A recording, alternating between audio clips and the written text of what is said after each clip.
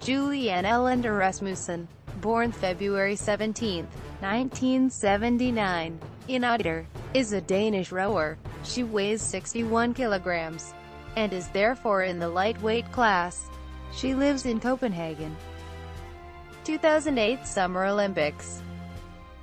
In the first race at the lightweight double sculls at Beijing, Rasmussen and teammate Katrin Olsen were in third place behind Japan, but finished in second place, and qualified for the semi-final. Their class was later won by the Netherlands. 2012 Summer Olympics. At the 2012 Summer Olympics, Rasmussen and teammate Anne Lolk Thompson reached the final, which they finished in fourth place.